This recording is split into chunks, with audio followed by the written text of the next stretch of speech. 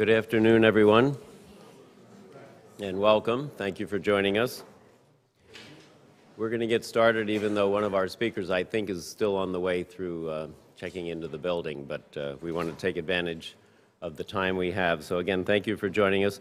My name is Richard Schmierer. I'm the chairman of the board of the Middle East Policy Council. I'm very pleased to welcome you on behalf of the Council to our 87th quarterly Capitol Hill Conference. Oh, here we go. We're just getting started. Welcome. Thanks for joining us. We're particularly pleased today to have with us such a distinguished group of panelists to discuss what we all know to be a very timely topic, and that is U.S. commitments in the Middle East, advice to the Trump administration. Before I introduce the panelists, I would like to say a few words about the Council and its programs. Our organization was established in 1981 for the purpose of promoting dialogue and education concerning the U.S. and the countries of the Middle East. We have three flagship programs. One, our quarterly Capitol Hill conferences, such as today's event. A second is our quarterly journal, Middle East Policy, which enjoys a wide circulation in the region and among those interested in the region.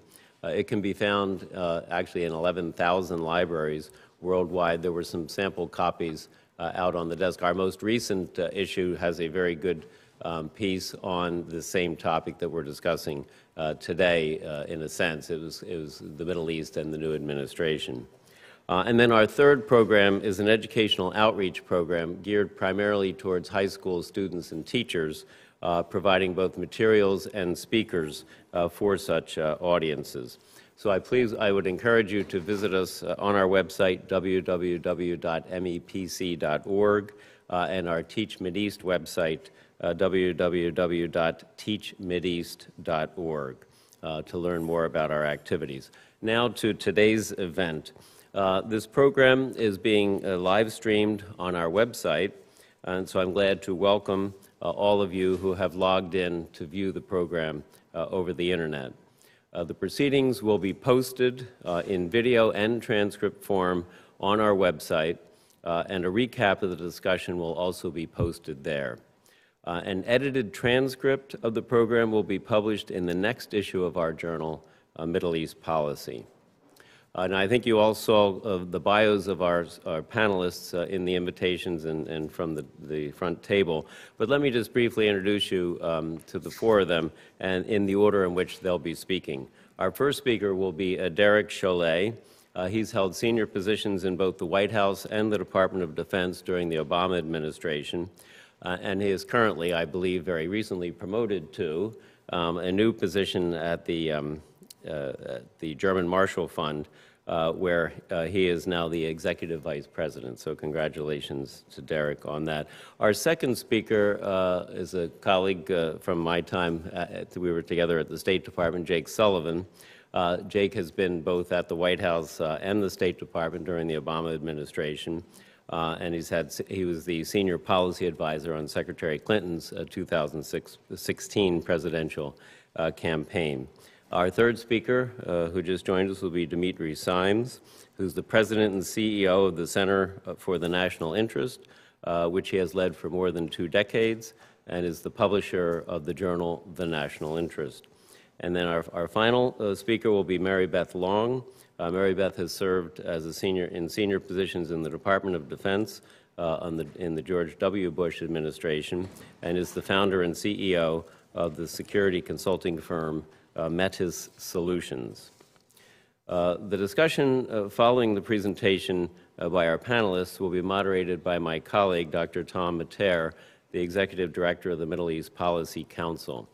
Tom has lived in and published on the region, was previously the Director of Research at the Council, and has served as the Council's Executive Director since 2009.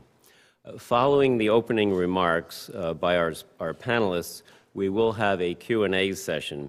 And please note on your chairs that we have index cards placed around the room. We would ask that as any question comes to mind during the presentation of any of the panelists, you write down the question and hold up the card. our staff will gather the cards and bring them up to Tom, and he can then start working through them during the presentations by selecting the questions and the topics that are being raised through your questions. So without further ado, then, let me turn it over to you, Derek.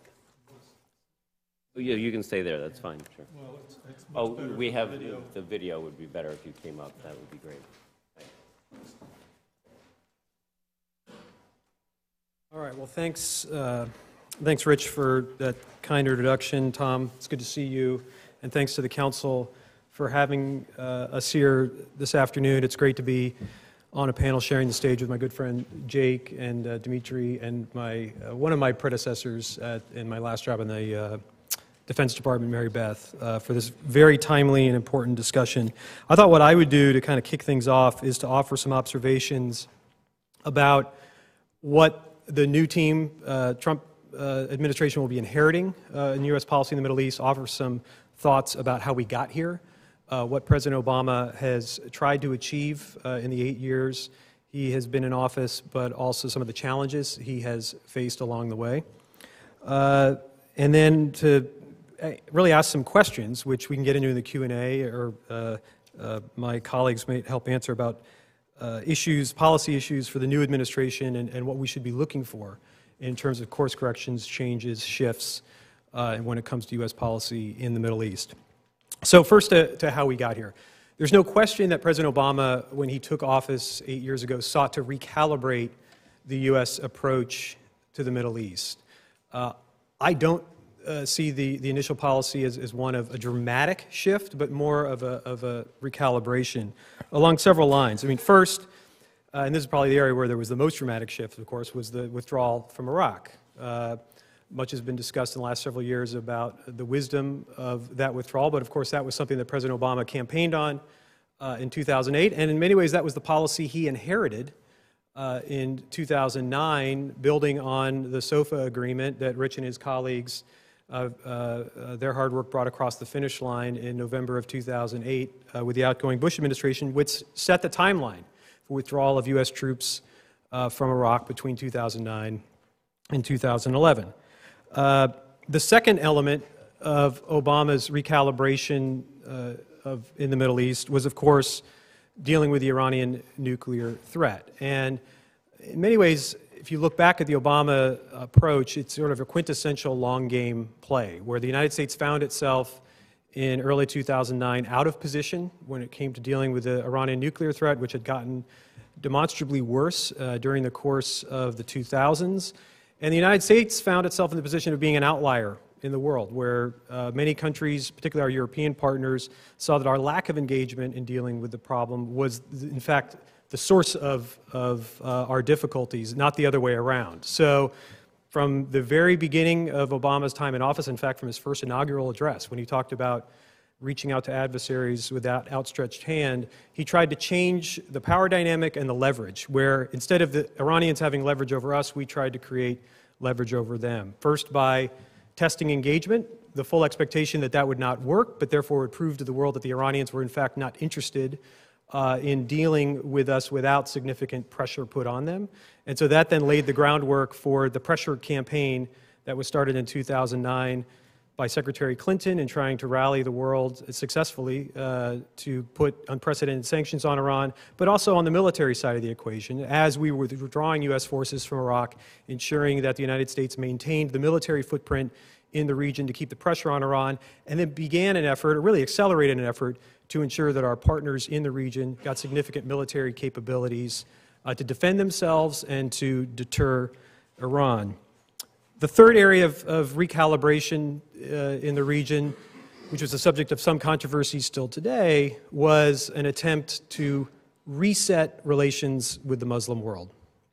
Obviously talking a lot about a different kind of reset of relations right now, but with the Muslim world, of course, with the Cairo speech in June of 2009 was the kind of the key moment for that, where the president, in terms of both the ideas and the concepts, but also the policies to back those up, tried to start afresh with the Muslim world and trying to work away at some of the scar tissue that had been built up in the previous 8 years in terms of U.S. relationships with not the governments in that region, but more importantly, the people of that region. I think that's one area where expectations were set too high, and I think one of the dynamics that the Obama administration had to grapple with in the course of its presidency post-Cairo was one of dashed expectations about the promise of Cairo being quite bold and ambitious, but the reality never quite matching that great promise. But then, and then finally in terms of policy, the Middle East peace process. Of course, there was a decision early on to appoint a senior envoy, Senator Mitchell, to try to rejuvenate efforts to bring the Israelis and Palestinians closer to peace. It was something that Secretary Clinton spent a good deal of time on. Secretary Kerry spent even more time on. But that was clearly, from the early days, an effort by the administration to recalibrate the U.S. approach to the region. But then, and finally, and kind of more broadly, I think there was an effort early on that really carried through the course of his presidency, even up until his speech last night, which was to try to address this notion, and maybe it's an illusion, that there's a U.S. fix to every problem in the Middle East. It's not to say the U.S. has no role to play in trying to address the great challenges and threats in the Middle East, but that if there's not a single set of policies that the U.S. alone can lead to a solution.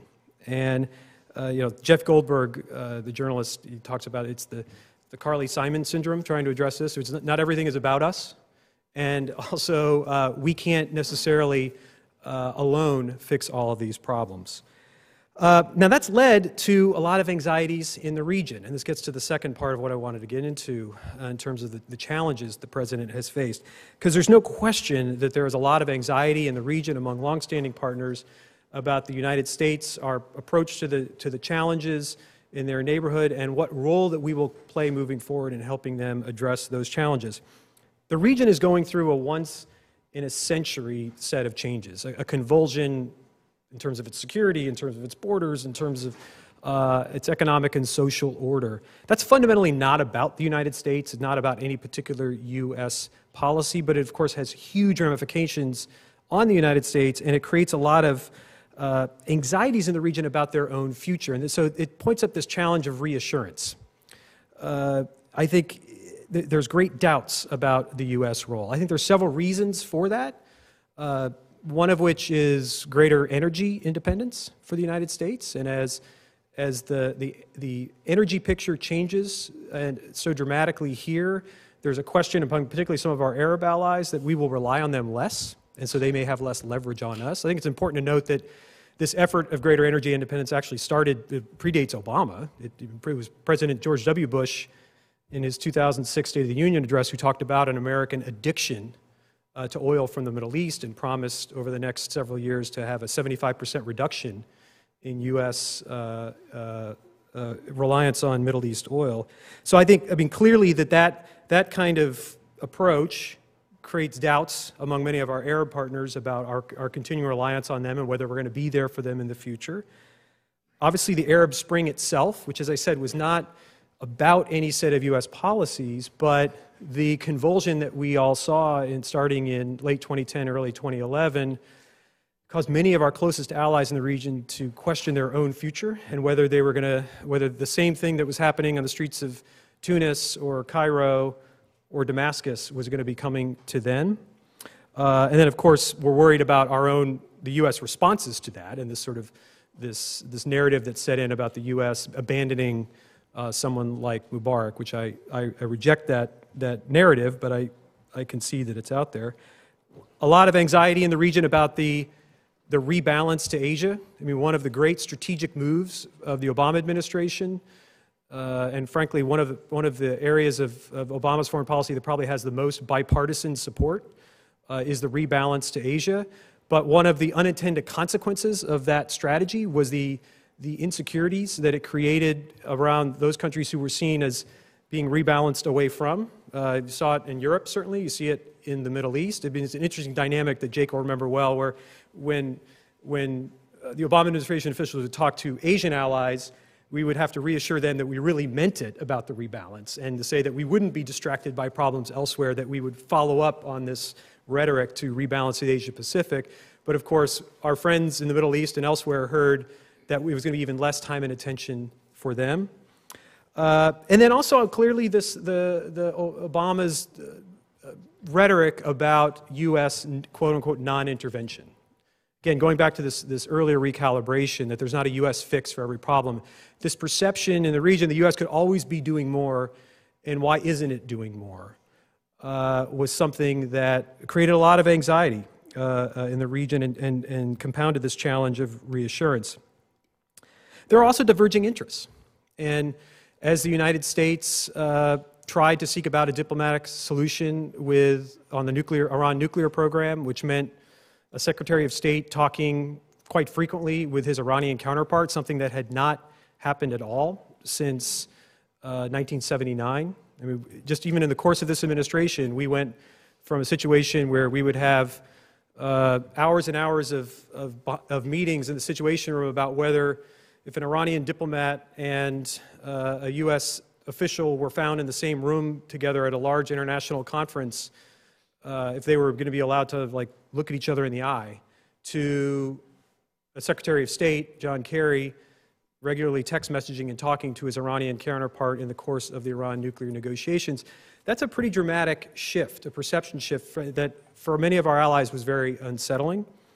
Clearly the situation in Syria and the desire by many U.S. partners in the region for the U.S. to do more in Syria, to be more militarily engaged, to take on Assad more frontally, and the Obama administration's resistance to that created some sense of anxiety. And then, of course, as I mentioned earlier, the situation with Egypt, where there is a sense, particularly with some of our Gulf partners, that the Obama administration was too quick to dismiss Mubarak, which I think overstates both our agency in that process, but also what was actually happening on the ground. And then finally, the Obama administration has struggled with managing the trade-offs between what we're doing in the Middle East and what we would do in other regions. And I think even though the U.S. has fewer limits than any other country in terms of what it can do in its capabilities, we still can't do it all. And to the extent the U.S. is doing more in places like the Asia-Pacific, doing more in the last several years in Europe in terms of military posture, in terms of diplomatic energy and effort, it's being perceived as less in the Middle East. And dealing with that balance that the Obama administration has tried to maintain in how it's dealing with problems around the world has meant that for many in the Middle East there is this sense that we care less. And that's why I think that there's been this myth, as I see it, of U.S. disengagement for the region. Again, that's why I'm very careful to say it's a recalibration. It's not a disengagement. It's not a retrenchment. I think it's often easier to say that it's, all the problems with the Middle East is because the U.S. is doing quote unquote less. It's easier to say that than to grapple with the more complex story of what's actually happening inside the Middle East. And when I look across the landscape of what the U.S. is currently doing in the Middle East, I see a U.S. that has shepherded through some record-setting arms deals to our Gulf Arab partners in terms of the most modern capabilities to the Saudis, the Emiratis, and others. I see a security framework that is more robust today than it was a decade ago in terms of the level of diplomatic and military interaction the United States has with its Gulf partners through this Camp David process that President Obama launched and that was continued on last year in Saudi Arabia, where the U.S. and its GCC partners are trying to do what we do in other regions of the world routinely, in Europe and Asia, which is to have a regular meeting of the leaders where we can talk about common security issues and common solutions to those problems. Look at the relationship with Israel, which has had no shortage of drama at the highest levels over the last 8 years, but yet for those of us working down in the trenches, we saw a security partnership that's stronger in many ways than it's ever been. The president on his way out the door signed off on a record-setting agreement with the Israelis, the Memorandum of Understanding to provide them $38 billion over the next 10 years, a level of cooperation between our military and security services that has never happened before. Even look at Egypt.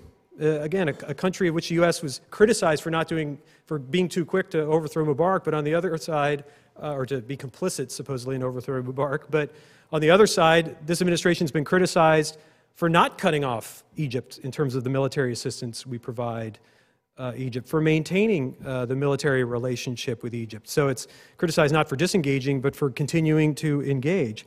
And then finally, our military footprint, which, despite our withdrawal from Iraq in 2011, and even if you set aside the capabilities we have in theater to fight the ISIL campaign, more military men and women deployed in the Middle East than before 9/11 in terms of our maritime and air presence, quite significant. It seems to me that if you look back over the last 3 decades, the biggest difference between our posture today and where we were 8 years ago is we don't have 150,000 troops in Iraq. And I don't know that that should be the sole measurement of U.S. engagement or disengagement in the region. So what President Obama is leaving, in my view, is a situation that, from a U.S. perspective, is sustainable. It's sustainable in terms of our military footprint and what we're doing on operations. On the ISIL campaign, we've made tremendous progress over the last several years, and I think the new administration has some decisions to make about what to do about the campaign in Mosul, when to retake Raqqa, whether they want to add special operators on the ground and change the rules of engagement in places like Syria, but it's a sustainable presence. And when you look at the public support that we have here in the United States for what we're currently doing in the Middle East, this campaign that we just went through was about a lot of things, but I heard it as more of a affirmation of what we are currently doing in the Middle East than any dramatic change. And I actually anticipate with General Mattis, who I worked very closely with at the Pentagon, in many ways was a co-architect of many of the policies that I've just talked about, to see a good deal of continuity. Which then, I'll close with this, which leads to kind of the questions that I'm looking at for a new administration coming in, and I'll just tick through these very quickly in terms of both what they do and how they respond. First, obviously the Iran deal, lots of questions about whether the U.S. is going to try to throw away the Iran deal, amend the Iran deal, or end up doing something that might look quite a bit like what Secretary Clinton talked about last year, which was the vigorous implementation of the Iran deal. Second, ISIS, as I said earlier, these tactical issues which are very important about how quickly we seek to retake Mosul or Raqqa, what kind of capabilities we're giving to the Syrian opposition. Again, the new administration is a bit unclear on this, everything from the president-elect suggesting that we want to stop support for the Syrian opposition to some of the folks who are part of the defense transition talking about how we actually want to dial up the support to the opposition. Third, on Syria, the Assad question writ large. Again, we have a pretty wide variety of options being thrown out there. Everything from we want to take the Putin position and work with Russia and Assad to deal with ISIL, to we want to actually dial it up in terms of what we're doing to squeeze Assad and get him out of power. Fourth, our Gulf partnerships. Clearly, there's going to be a lot of questions in Gulf capitals about what the next administration is going to do. A question in my mind is, will the president-elect help organize and, in fact, attend another summit of Gulf leaders in the next 6 months? I think if the election had gone a different way, that's something I would have expected to see happen. And I'm not sure if that's going to happen with this administration. That's something I hope the new team is thinking about. Fifth, where areas that they decide to be disruptive, quote unquote, how quickly, if at all, they want to move the U.S. Embassy in Israel to Jerusalem. Does the president-elect want to declare the two-state solution dead? Things that may not actually achieve a near-term goal, but would be very disruptive and may have some knockoff effects that would be unanticipated. And then finally, the inevitable crisis that's coming our way. I think if there's one thing those of us who followed Middle East policy closely over the last several years have been humbled to learn and relearn is how little in control we can be of events and how things will come up and in many cases literally blow up in our faces. And so I think that's something we can unfortunately expect to see in the coming months in the Middle East, and how the new team handles that inevitable and probably unexpected crisis will be something that will matter greatly to all of us. So with that, over to Jake.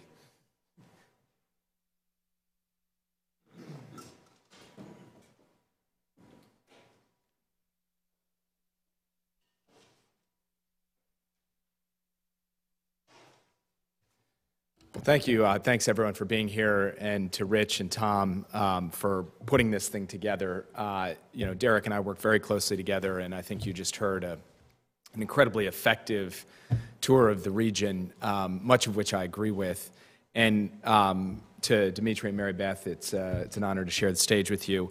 I'm going to pick up a little bit where Derek left off on some of the big questions facing the incoming administration. Obviously, over the course of the past 2 years, I have given a lot of thought to the hard stuff, the really hard questions, and I think I'd like to use my time today, rather than give advice to the new administration, which I don't think I'm really in a position to do, or necessarily talk as much about how things might have gone if the election result had been different, is rather tee up 5 hard questions that the incoming administration is going to have to grapple with, which raise a series of tensions and contradictions, and for which there are no easy answers. And that's not really a surprise given the nature of the modern Middle East. Of course, there's going to be these huge, difficult questions where the American policy is going to face dilemmas and contradictions. So I'll start with the Iran deal, which is something that I care deeply about, having participated in it from the inception. And obviously on the campaign trail, we heard a huge amount about ripping up the Iran deal, getting rid of it, it's the worst thing ever, et cetera. I think that the rhetoric has changed pretty dramatically since the election, and it certainly seems to me that we are on a course to not see the Iran deal torn up in the first instance, but rather to see it enforced vigorously, and then for any additional pressure placed on Iran for that to happen in the context of things outside of the nuclear context, ballistic missiles, human rights, support for terrorism. So here, to my mind, is the core challenge facing that policy, which would have faced Secretary Clinton if she had been elected president, because she proposed a policy very similar to the one that I now expect the new administration and the Congress, bipartisan leadership in both the House and Senate, will pursue, which is vigorously enforce the deal and then try to impose costs for Iran's activities and behaviors outside of the context of the deal. The core challenge is, how do you dial up the pressure on Iran for what it's doing with its ballistic missile program, its support for terrorism, its abuse of human rights, without effectively reimposing exactly the same sanctions you just lifted in the course of the Iran deal, and thereby blow up the deal in the process, effect what I would call a bait and switch. How do you have a credible story to tell your partners in Europe and the other members of the P5+1, and a credible platform to stand on that says, we have a right under the deal to sanction you for your violations of your ballistic missile obligations, restrictions, by the way, that are embedded in UN Security Council resolutions, but that don't go so far as to just be the wholesale replacement of the old sanctions regime with a near identical new sanctions regime. That was the price that was paid for the deal in the first place. That is a big and very hard question, and getting that calibration right will be incredibly important, because if you undershoot, you're not going to put the pressure on that's needed to hold Iran accountable for these other activities, and if you overshoot, you could break up the coalition that's come together to enforce the deal, and that would put the United States in a pretty difficult position going forward. So for me, that is a big piece of business that is a little bit less strategic than it is practical. It's actually about what exactly are the tools available to us to hold the Iranians accountable for these other things, and what do we have to do from a diplomatic perspective to convince the rest of the international community that we are within our rights to do these things. I think that is going to be an early test of this administration's capacity to effectuate a complicated multi-vector strategy. The second core challenge facing this administration is that the current posture talks very tough about both Iran and about ISIS.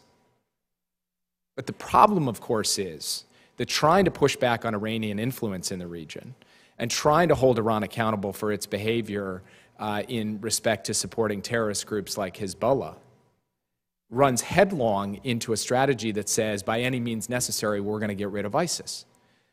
Much of what we heard from the president-elect on the campaign trail seemed to be a ratification of Iran's strategy in Syria. And much of what he talks about in respect to going after ISIS inside Iraq could have the perverse effect of actually strengthening Iran's hand in Baghdad and across Iraq. So how do you resolve that tension? How do you at once have a go tough, sign up with any partner who's willing to fight ISIS on the one hand, and we are going to undermine and push back on and try and hold Iran's feet to the fire and reduce its influence across the region on the other hand? Is it possible to thread the needle on that? I'm not totally convinced that it is, and I think that both the new administration's Syria policy and Iraq policy is going to have to come down on one side or the other of this fundamental contradiction. The third issue is the larger question of Syria itself. If you listen to the weight of what we heard during the campaign, and Derek is right that we heard a very wide variety of things both on the campaign and during the transition, it seemed to be in favor of essentially saying the Russians are onto something, so let them take care of it in Syria. That seemed to be where the weight of opinion was. Where is that ultimately going to leave Syria, though, in the long term? How do we think about actually trying to restitch some kind of stable equilibrium in Syria that reduces the killing and the slaughter of innocent civilians, that reduces the long-term prospect that even if you roust ISIS from Raqqa, you don't just get the son of ISIS or the cousin of ISIS a year or two from now because you've merely installed something akin to the status quo ante. I think this set of questions is going to come home to roost for the administration very quickly, and I think they're going to find that taking a position which just says, let's support the strong man, let's let the Russians help prop up Assad and so forth, that ultimately is going to beg a lot more questions than answers as that policy actually unfolds. And I'll be interested to hear from both Dimitri and Mary Beth what they actually anticipate, to the extent it's possible to, how this particular set of questions and tensions gets resolved. The fourth significant question from my perspective facing the new administration goes to the president-elect's seeming predilection for supporting strongmen and authoritarian regimes across the region. He loves Sisi, seems to like Erdogan, seems to like the Gulf leaders for their strength and toughness. These all, in his view, can be partners against terrorist groups, against ISIS.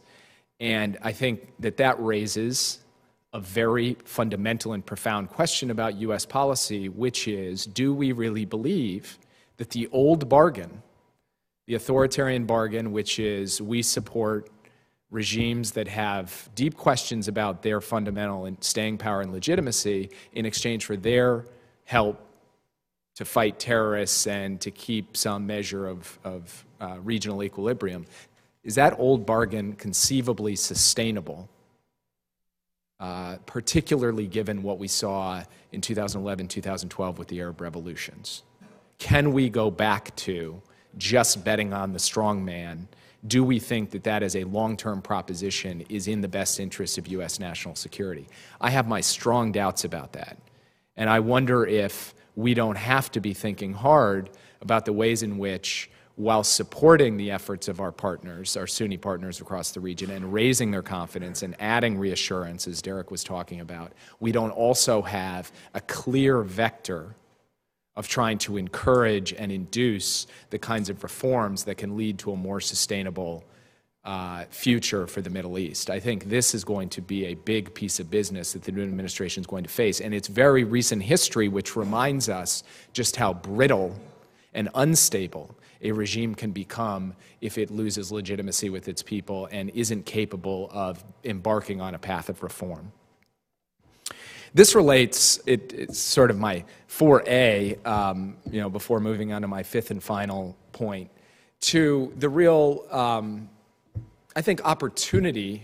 Opportunity is always a funny word to use when you're talking about the Middle East in general and the peace process in particular. But I do think that there is an interesting convergence of interests happening among our Sunni partners from Egypt to the Gulf, including Jordan and Israel. They share a couple of common adversaries, Israel and radical Islamic extremist groups, terrorist groups. And we've seen bubbling up the appearance of increasing cooperation between Israel and these countries. Does that present any kind of opportunity to potentially break the logjam and make progress in the Middle East peace process that gets away from just the kinds of negotiations that we've seen over the past few years.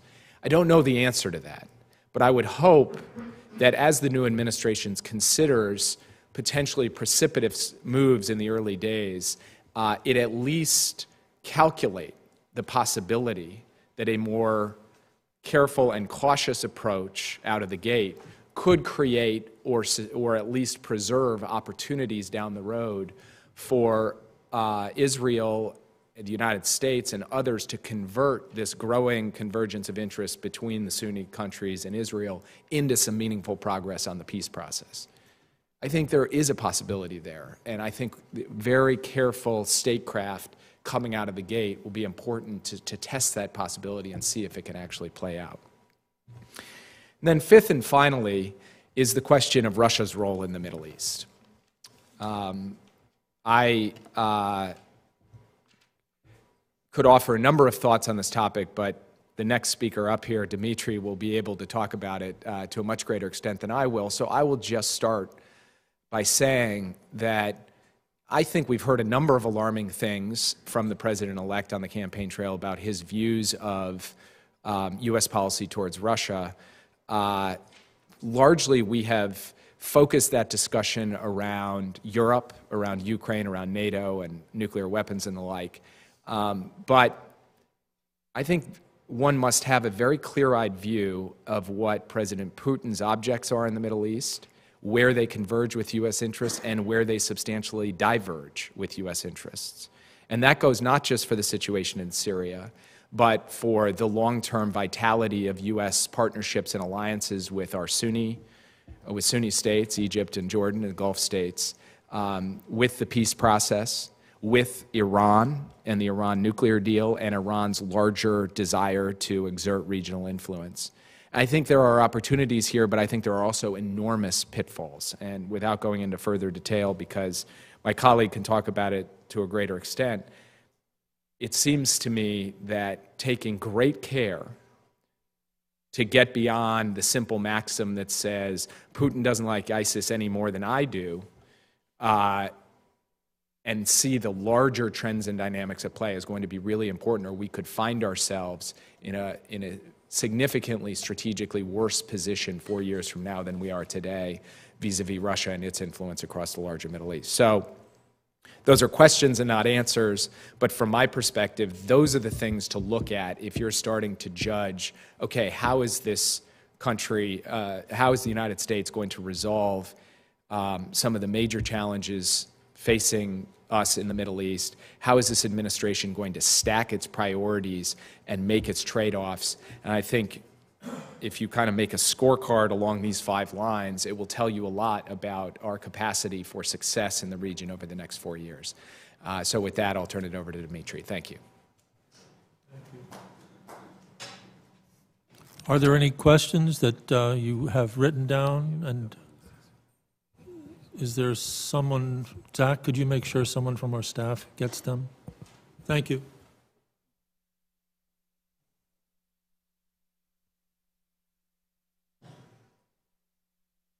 Thank you so much for the invitation. And I'm familiar with the council. I know the great work you're doing, and it's a particular privilege to be here today in such distinguished company. I have to tell Jack Sullivan that he is in trouble, because I'm going to agree with a lot of what you have said, particularly about Russia. Clearly, we have to start with an assumption that the United States and Russia have very different interests, have often contrasting values, and Mr. Putin is not a friend of the United States. I hope the president-elect also knows well that Putin is not his personal friend. Actually, several years ago, during one of his numerous TV interviews, Mr. Putin was asked, "Who are your close friends?" And he said, "You don't understand what a job of the president involves in Russia. You cannot have any friends. If somebody was your close friend, he's your friend no more, because otherwise you would not be able to do your job right. And I don't think he just said it. From everything I have learned from people who know Putin, the more somebody looks like a friend, and particularly the more somebody pretends to be Putin's friend, the more vulnerable this person becomes. Mr. Putin is an elected emperor. There can be no friends. There are subjects, there are followers, there are allies, but there are no friends. The fact that he said nice things about Mr. Trump, and actually in translation in English, what Putin said was exaggerated. Putin never called Trump a genius. He said about Trump that he clearly is a capable and very colorful politician, which is a kind of a compliment, but a rather measured one. I think that there are other reasons, much more powerful reasons than illusions about Russia and about Putin, to think seriously about a different and a better relationship with Russia. And actually none of these reasons are good, and none of them involve any positive interpretation of Russian intentions. Let me start with the reason number one. If you look at challenges to the United States, the challenges this country is facing today and is likely to face in the near future, I would say the number one challenge is a strategic nuclear confrontation. It's very unlikely. We all know that. But we also all know that Russia is the only country which has a capability to destroy the United States as a prosperous democratic society. I was having a conversation with someone who knows Russia well and who was a senior official in the Obama administration. And that person said to me in response to an article I recently wrote with Graham Allison from the Belfast Center, he said, "You're exaggerating a danger of nuclear war because Putin is not crazy. And he understands that, yes, they may be able to destroy the United States, but they would be committing suicide." I buy this argument that Putin would not do something like that intentionally. Kaiser Wilhelm, President Poincaré, Emperor Nicholas II, none of them in 1914 wanted to go in this huge European slaughter intentionally. And they just thought that their peaceful intentions were clear and that the other side would know when to stop. It did not quite work out that way. We have a growing tension in Europe. We have new deployments in Europe on both sides. What causes these deployments? Both sides view it in a dramatically different way. In Syria, it was initially portrayed by Moscow as an operation to help American-led coalition and to join the United States in an anti-ISIS campaign. Clearly, it evolved fairly quickly in an operation to support President Assad in an alliance with the Iranians. Clearly, both sides have very different views of what is happening now in Syria. And both sides, frankly, feel that not only their interests, but their prestige, their legitimacy are at stake. And for Mr. Putin, particularly because he can hardly prevail in Ukraine, it's very important for him politically not to look like a loser in Syria. We are very concerned, and quite legitimately, about Russian threat to small Baltic states. The Russians are concerned, understandably, about NATO infrastructure moving closer and closer to St. Petersburg and to Moscow. This is not a situation which, in my view, any responsible American president can leave unattended, just assuming that the other side would be sufficiently wise and pragmatic. That is one reason to seek a better relationship with Russia, not an alliance, not friendship, but something significantly more stable than our growing distrust and actually zero-sum game on both sides. Second challenge to the United States is clearly ISIS. Now, there are different views on how helpful Russia can be against ISIS. And I am agnostic on that. And I think there are people on this panel who understand the dynamics in Syria and Iraq better than I, in terms of my experience and background, and able to understand, so I will remain agnostic. What I do know with certainty is that if our relationship with Russia continues to deteriorate, we should entertain a possibility that Russia would want to support some terrorist movements against the United States. And again, an assumption always is these are Muslim extremists, they are a threat to Russia in the Caucasus, in Central Asia, so Russia would never ally itself with these people. Well, Russia allied itself with Hitler. It was a very short-lived alliance, but it created a lot of trouble. Russia, I don't need to tell you, supported the PLO, and there are strong suspicions that it supported indirectly even more radical terrorist movements in the 1970s. I cannot exclude the possibility, and I don't think any serious analyst can exclude the possibility, that our relationship with Russia deteriorates further. Russia may become our opponent, using a terrorist weapon against the United States.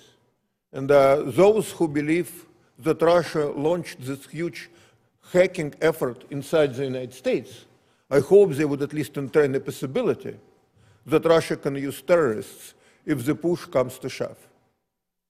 Last, but probably most important from my standpoint, is American strategic future.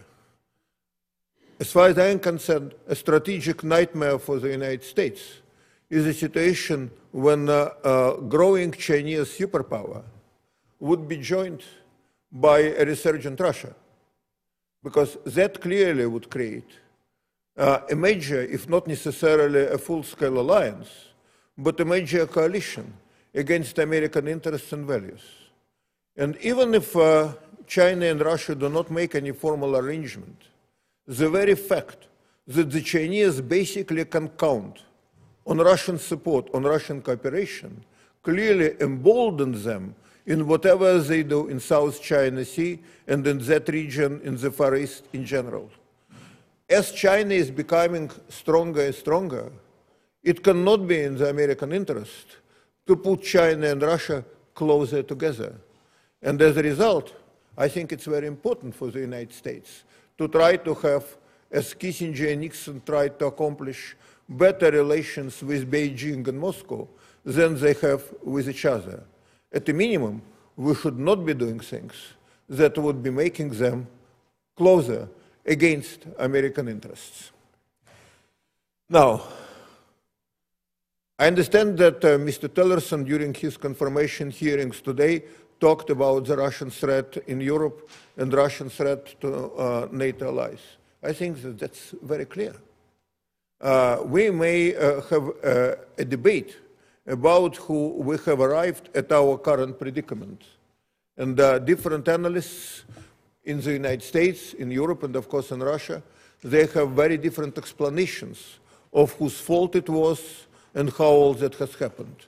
But where we are today, it's very clear that the relationship between the United States and Russia is dominated by adversity, that mistrust is very, very high, that military leaders, both in the United States and Russia, have a growing influence on the decision-making process, that both the United States and Russia pay more attention to how their actions would look to their allies, to their friends, than how their actions could look to each other respectively, and in the Russian case, how the actions could look in Europe. In my view, this is a very troublesome situation. I think that as President Reagan, as President Nixon were doing it years ago, the way to start is from making very clear that the United States is strong, and it requires spending, it requires deployments, it requires moving infrastructure in Baltic states, Poland, and elsewhere. I think it requires reassuring our allies, and not only in NATO, but also in Asia, particularly Japan and South Korea and Taiwan. But what also requires is a meaningful diplomatic initiative vis-à-vis Russia. Because, as an old proverb goes, tongue without arms, how do you dare to speak? But if you have only arms, if your diplomacy is non-existent, then you are not giving another side much of an incentive to accommodate you unless you are prepared to defeat them. President Obama said on a couple of occasions that we were able to isolate Russia, that the Russian economy was in shambles, and then after that, Russia became a major military factor in Syria, and after that, we have all this scandal with hacking, and you have an impression that when you back Putin into the corner, he finds a way to lash out, and sometimes in a rather disturbing way in terms of American interests.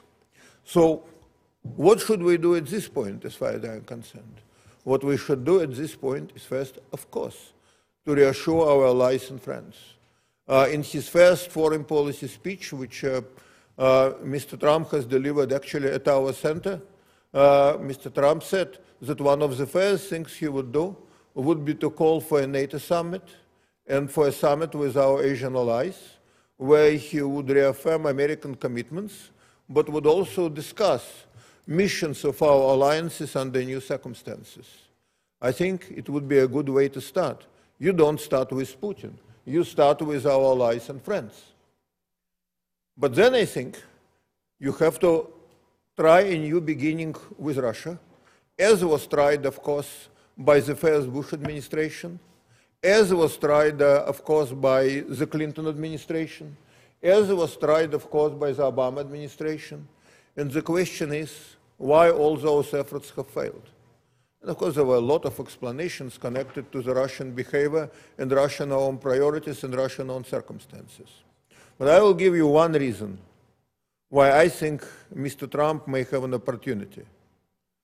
I think that for the first time since the end of the Cold War, a lot of people in the United States and in Europe are beginning to take Russia seriously, are beginning to come to a conclusion that Russia cannot be ignored, that you cannot take a position, well, this is an upper water with nuclear weapons. These people are nobodies.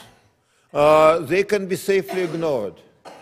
We should tell them, well, we love you, we respect you, but basically their perspectives could be safely discounted. I think we know now this is not the case. I think that we should accept that we need to engage in a serious negotiation with Russia about Syria, and I completely agree that we cannot allow Russia to impose its agenda on Syria and achieve a unilateral victory. And I think that it's very clear that we cannot allow Russia not only to threaten Baltic states, but also to dismember Ukraine. But I also think that we should have a serious conversation. We should accept that Russia also is entitled to security. They are entitled to security not because they are good people, not because we believe that they are pure at heart or that they are friends, but because if we do not negotiate security arrangements which would be minimally acceptable to them, they would be looking for security in other ways, which would be detrimental to American interests. And when I look at specific proposals on the table, both in terms of Ukraine and in terms of Syria, I do believe that we will need to engage in some heavy lifting, but I think a lot of things are doable, and I think that Mr. Trump is likely to be more pragmatic than his campaign rhetoric would suggest. And I completely agree, actually, with both of you on Iran, that we cannot abandon the agreement. And if you want to know the final reason why we should not abandon the agreement, because if we abandon this agreement, Mr. Trump would have great difficulty having any new beginning with Russia, because Russia is allied with Iran. And if Iran would run to the Russians and would ask for their support, before we even started developing a new relationship with Moscow, we may not like how Putin would behave, and any new initiative toward Moscow would likely to be short-lived. So I hope that there will be new openness to Moscow, that there will be new seriousness in terms of reaching diplomatic understandings, but also, as two previous speakers have suggested, that there would be an element of responsible continuity.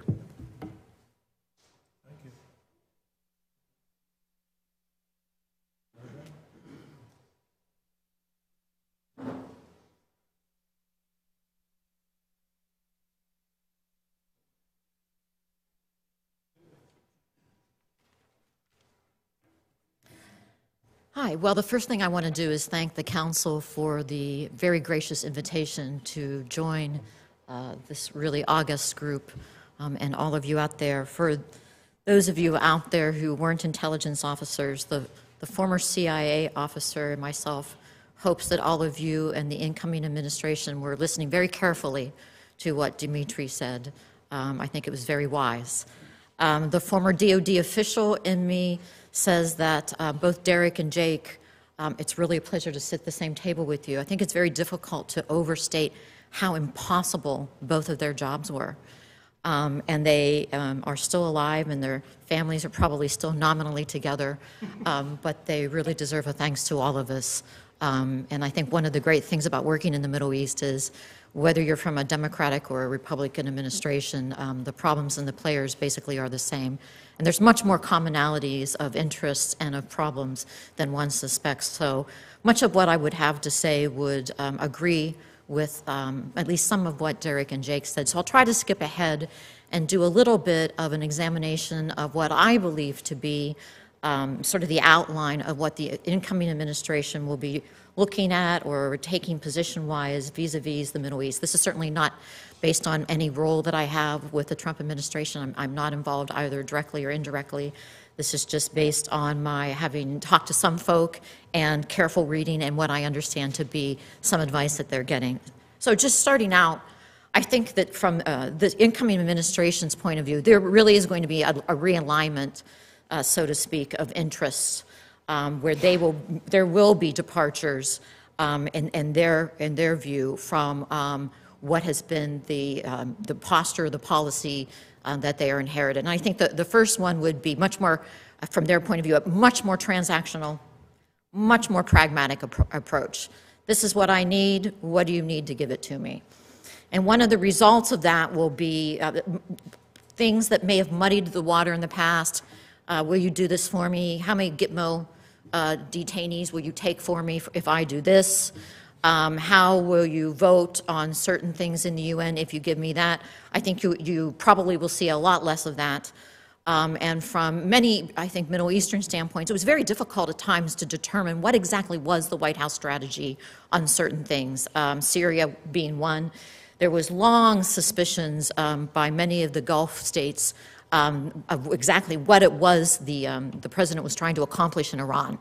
And unfortunately, I think the Atlantic Council or the Atlantic article that came out in which the president specifically said he thought it was time that Persia or Iran took its rightful place in the region, and that Saudi Arabia in particular was going to have to live with it. I think for good or for ill, that confirmed a lot of the deeply held undercurrents of many of the Gulf states that this really was an attempt to lift up Iran to the detriment of the other regional allies, and without their participation, more importantly. It's important to remember that in previous attempts in most of the administrations, frankly, P5+1, P5+ whatever, didn't involve any of the regional players directly, which I think hopefully is something that we've all learned is a big mistake, particularly when you have an agreement with Iran about a nuclear power in which you have the power that's getting the agreement making continuous statements about death to America, the fact that Bahrain is part of its existing empire for which it will, it hopes to reassert itself, same with the islands off of the UAE, and yet none of those countries were at the table. So I do think you are going to see a departure, or at least in the incoming administration's mind, a departure. And I think from their point of view, it'll be transactional and pragmatic based on U.S. interests, a clear interest that they have identified, most likely through a domestic lens. I think this president believes he was elected with a very strong domestic agenda, and that his foreign policy, America First, will be through a domestic lens. What does this do for the American people, whether it's foreign policy writ large, whether it's trade, et cetera? And I think part of that will be his attempt to, in this incoming administration's mind, to reassert American leadership in the region. Personally, the contacts I have in the region have been suffering from what they believe to be either an indirect or direct withdrawal in their minds from the region. Part of it may be, as one of the speakers explained, a misinterpretation of the balance, the pivot to Asia. Part of that may be what many believe to be the premature withdrawal from Iraq and leaving it in the state it's in. Some of it may be just a lack of attention and exacerbated by the attention put on Iran. But certainly there's a sense that America has vacated. There's been a power vacuum, and that power vacuum has been assumed by both Iran and Russia that have taken advantage of the lack of a forceful policy by the United States and a lack of U.S. leadership, particularly on certain issues, and that now the incoming administration and our traditional allies in the region are paying the consequences.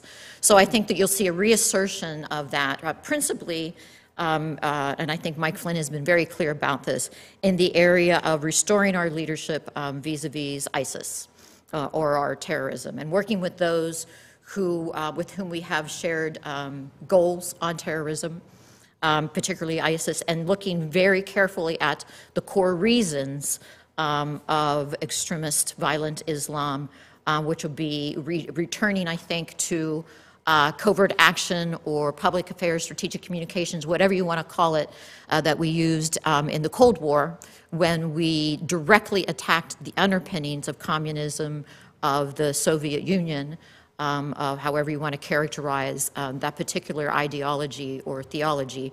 But the bastardization, the use, the improper use, the abhorrent use of a religion of Islam for power grabbing, for violence, and for acts that, in fact, are in contravention of Islamic principles. I think you will see a real effort in that direction. In the context of shared interests, I think you're going to see a recognition very early on, and this is my third point, that this is by far the most violent region in the world. And while you might want to pivot to Southeast Asia, to China, and certainly pay attention to what Russia is doing, you cannot afford to turn your attention away or to blink or to leave a power vacuum in the Middle East. And there are three primary reasons for that. The one is the existential threat to Israel and to the United States from an interballistic or a ballistic missile or nuclear-armed Iran. And we can have a long discussion about whether or not the Iranian agreement is, in fact, something that should be either modified or abandoned. My personal opinion is it can't be abandoned, but it's also not a document that we all can live with to the extent it's not doing what it's supposed to do, and that is providing U.S. and regional safety. And I think there's a lot of debate right now as to whether that document actually does that, and a lot of controversy as to if indeed the agreement itself is designed and can provide the safety in a deferred nuclear ability. Why is it we spent $150 billion in cash to the Iranians and didn't really want to talk about it in order to do what as part of this agreement, and then another $400 million for sailors that were kidnapped literally as the document was being signed in order to pay a ransom to get them back. This is a regime that has, in the course of the agreement that's supposed to provide us safety, has not at all mitigated its violence in the region. In fact, they've increased. Iranian incursions through the IRGC and the Quds Force into Iraq, into proxy forces with Yemen, into Syria are unprecedented. So while we may have gained the document, I think a very close examination of what exactly it gets us, and more importantly, what it gets the region, I think is called for, and perhaps a re-examination as to whether or not, at the end of the day, it's something worth keeping or worth even enforcing, frankly. But with the violence in the region basically focused from a new administration on those 2 points, I think that you will find the new administration also looking at the region less geographically, less from a policy standpoint. I suspect that some of the folk in the region who are looking for a consistent, articulated, and enforceable policy, particularly as to Syria, under the previous administration will be equally disappointed under a new administration, in that the approach that's been articulated so far doesn't seem to be policy-based. It doesn't seem to be one of those policy enshrined approaches that you can read about in some of our historic approaches for foreign policy. This is pragmatism. This will be almost like deal by deal, case by case, what is in the interest of the United States, which will lead to inconsistencies, I think, for those who are looking for a larger framework, and perhaps some confusion, certainly in the beginning years, as the administration deals with what will inevitably be some unforeseen challenges as it steps into the region. One of those is going to be Mosul. Not talked about today, but 25% of the 2 brigades that were the counterterrorism brigades by Iraq are incapacitated. 30% of their equipment is either lost or turned over. Mosul, which was going to be a month-long, 2-month-long endeavor, is now approaching how many months? And I don't think there's really anybody who foresees Mosul resolving itself anytime soon. And certainly not in a way that the post-Mosul situation, which will be sorted out or not, based on Sunni and Turkmen and other minorities in the city who are hoping to survive and have their rights not infringed upon by the Shia militia and others, the Turks and the Kurds, seeking to promote their interests. I think most of us believe that Mosul is going to be a real challenge, but a microcosm of the rest of the region, and what is going to be the more practical analysis of the state of Iraq and Syria in the incoming years, which are going to be difficult, a messy, with very few policy options that really change the process on the ground or the prospects for peace in the short term. Which leads to an issue that has not come up much, but I think it certainly deserves mention, and that will be, I just said that I think geographically the administration is be looking at the Middle East in a different way, an expanded way, and part of that will come out of the next piece, which is the immigration, refugee, and the humanitarian and human rights issues that we have all become unacceptably accustomed to, which have a direct impact now on Northern Africa and Europe, and are going to have grave consequences if we don't come up with a solution to them, not only in post-Syria or whatever that geographic landmass looks like, but post-Iraq, but more importantly in Northern Africa, and are now putting other states, in particular Jordan, at severe risk. We simply cannot sustain the amount of fighting age males and others who are dying of hunger and starvation, and shame on us all for not speaking about it every single day with the amount of deaths and children and others who are dying, and not understanding that the implications for the Gulf world, and the Middle East are huge, because they'll come at exactly the same time that demographic statistics in Egypt, which is already suffering from economic problems that are very possibly more significant than anybody realizes. By 2025, we'll have over 100 million, some estimate as many as 120 million Egyptians, many of whom will not have jobs, and with a similar geographic pressure put on the Kingdom of Saudi Arabia, all of which have a huge, huge impact on the region in our lifetimes, and certainly in our children's lifetime, and have direct impact on U.S. interests when we speak to energy security, freedom of navigation, allies in the region, et cetera.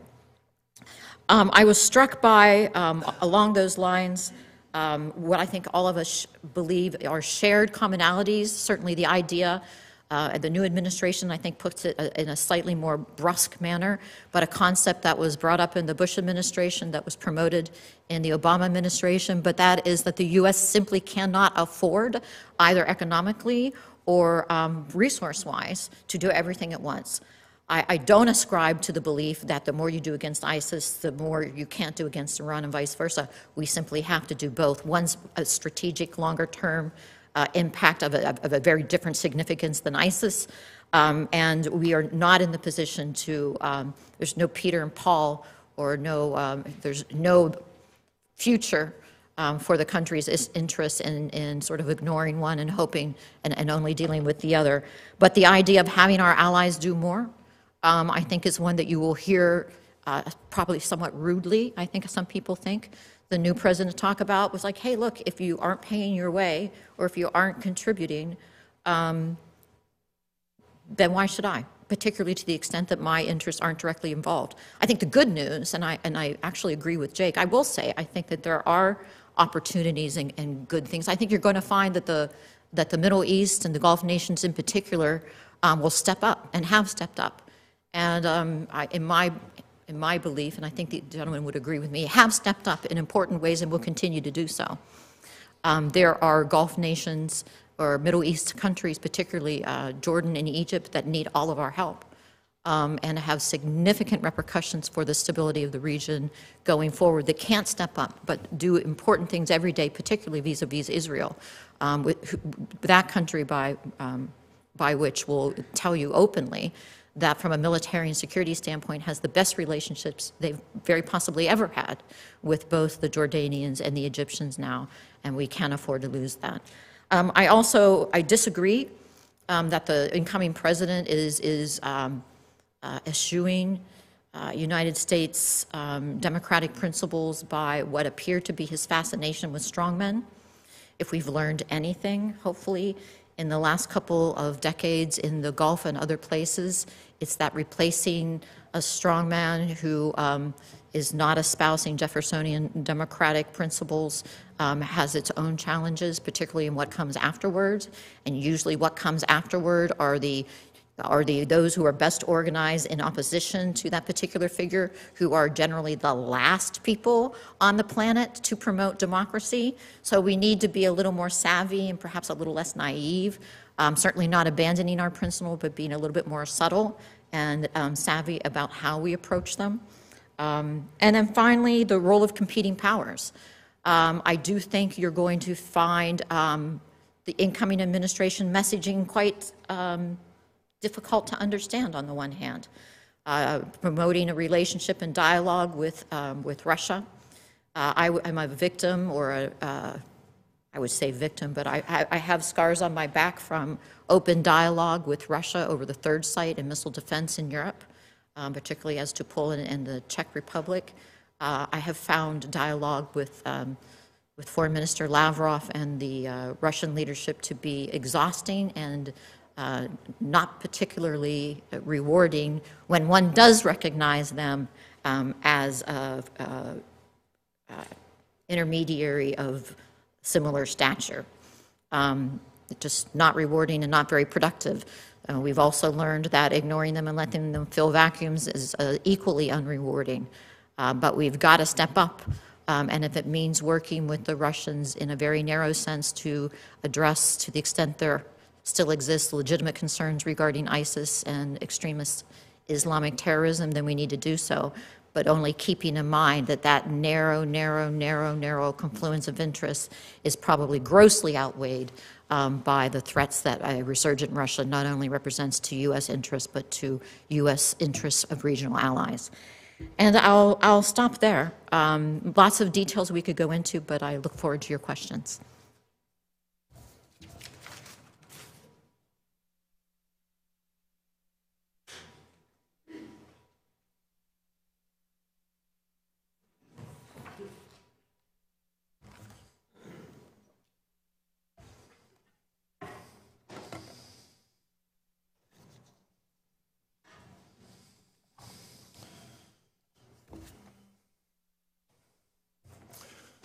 Well, thank you, all of you. All of you have already touched on the basic questions I wanted to ask. So if I just restate them a little, maybe you can amplify and have crosstalk and comment on what your colleagues have said and debate it. Since World War II, we've always defined one of our national interests in the region as denying any opportunity for a hostile power to dominate the region.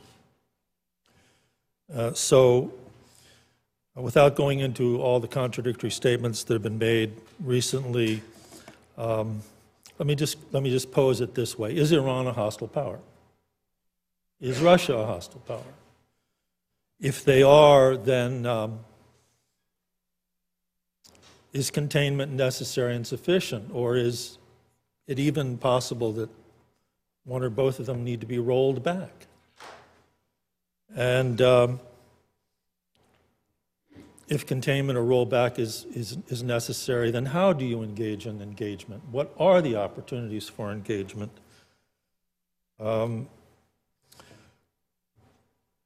Michael Flynn has recently said that he believes Russia can be counted on to get Iran in line and to roll Iran back from supporting its clients in proxy wars in the region.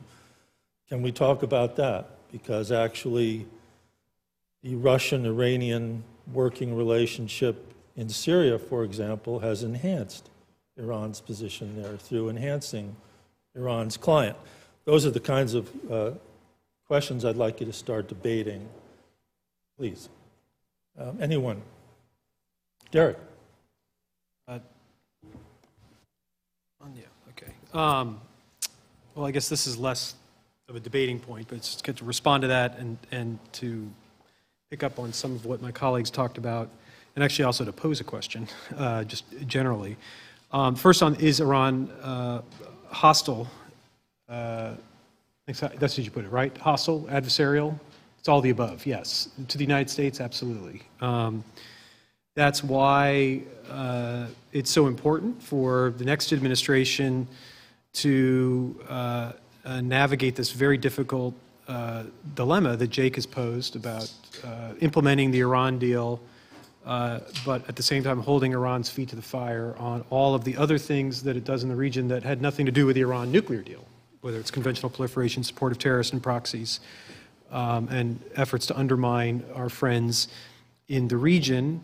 And that's why we should watch very closely if the next administration will continue apace to ensure that our partners and friends in the region, the Israelis, the Gulf Arab partners, continue to provide them with the capabilities they need to defend themselves, to try to build on this effort to knit those countries closer together, to build that muscle tissue of security cooperation that over the last two administrations there's been an attempt to try to develop. It's a lot of painstaking work. General Mattis is one of the handful of people who knows this the best, so I have a lot of confidence in the Secretary of Defense along these lines, but we'll have to see what kind of guidance he's going to get from the White House. But at the same time, and this responds a little bit to a point that Mary Beth made about the anxiety that was induced by President Obama's comment. Actually, technically, it wasn't his comments in the Atlantic article about some of our partners. It was kind of the bank shot off the record, or background comments that Jeff Goldberg reported on that the president actually didn't say to Goldberg, but others attributed to the president about our Gulf Arab partners, but also about Iran in the region, where obviously it's a fact that Iran is a factor in the region. It's going to remain, a player in the region, and our Gulf Arab partners, many of whom interact with Iran a lot compared to the United States. So trying to, at the same time, build up our partners, make sure they're more capable to defend themselves, encourage them to cooperate more together with themselves and with us, and at the same time try to bring together some, or encourage to the extent we can, some discussion between our Gulf partners and Iran. I mean, that's something I think the U.S. can't insert itself into, but it's fully appropriate for the United States, working with our Gulf allies to encourage that kind of conversation. But I think most of the movement's got to occur on the Iranian side, to be honest, right? I mean, they are the agitator of much of the ills of the region at the moment. So I don't see this as a kind of containment or appeasement scenario. We've got to stay tough to what we're doing directly, be there for our partners, and at the same time try to find a way to bring about the sorts of changes inside Iran that we want to see, that we think over time will moderate their behavior. Now to Russia, and this is more of my question, is Russia's goals in Europe are very clear to me, right? Divide the U.S. from Europe, undermine the European Union project, make NATO weaker, et cetera, et cetera, et cetera. In the Middle East, it seems to me its goal is really just to maintain the status quo, which is not a particularly advantageous position for Russia in terms of the status quo. I mean, it's got very few friends in the region. What it's been doing in Syria brutally in a way that I think over time does great damage to Russia, but it's basically taking a big risk to maintain what it currently has, which is a military position in Syria and a long-standing, decades-long ally in Syria. But I don't know what Russia's broader goals are. I mean, I think, sure, they'd love it if all of a sudden our Gulf partners would buy their military equipment, not ours. I just don't see that in the cards. I don't think that our Gulf allies particularly want Russian equipment. So, you know, when it comes to this question of is Russia filling a vacuum left by the United States? Are they surging in the region? I haven't seen much evidence to suggest that beyond trying to protect what they've got in Syria, they have much ambition. But maybe I'm missing something. I'll respond to that, and I would love to hear what Dimitri says, actually. I'm sure he's much more well-informed. But I guess if you boil it down to a practical issue, Russia maintaining and expanding its presence in Syria, its protection of its fleet, it's expanding its air capabilities and dual use of an Iranian airfield is important, but it underestimates what's really going on, I believe. And this is a prestige issue. This is a Russia inserting itself into the Middle East, which was clearly where the U.S. was dominant issue. This is Russia hosting peace negotiations without the U.S. being invited. This is about high-level strategic signaling. This is about everybody in Europe. By the way, the U.S. couldn't even get invited to the meeting on Russia, Turkey, and Syria and our own. So what do you think they're going to do, Baltic states? Oh, by the way, you non-payers in NATO, you are on notice. Russia, AKA the resurgent near-far USSR, is back on the battlefield in a global way. And oh, by the way, stay tuned for Libya, where we will get a little bit of a presence and we'll help out just a little to scare the bejesus out of all of you regarding what we're going to do with our presence in the Med. So this is about chess, and we're looking at it in checkers. And I think the symbolism of what's going on here is hugely significant. Sure. I think that if we want to have an objective evaluation of whether Russia is an enemy, we have to decide first what are our interests, because how we define our interests will obviously have an impact on what Russia means for us. Now, if we believe that we will proceed with further NATO expansion, perhaps inviting Ukraine and Georgia to join NATO, if we believe that our priority is to remove Russian control over Crimea, and that we would not allow any deal on the rest of Ukraine which would give Putin even a perception of success, because we would not want to reward Russian aggression. If we feel that Russia does not belong to the Middle East, and clearly the objective in the Middle East is first and foremost to checkmate the United States and to create trouble. Now, if this is our definition of American interests and our view of Russian conduct, then of course you're absolutely right. I of course think that one significance of Trump's election is that he have suggested a different definition of American interests. American interests are defined more narrowly, less in terms of the United States being a global government, a global policeman, but a superpower which can do a lot of things, as you have said, at the same time. You don't have to say that if we are dealing with Russia, then we have to sacrifice Baltic states. Certainly far from that. We can do a lot of things simultaneously.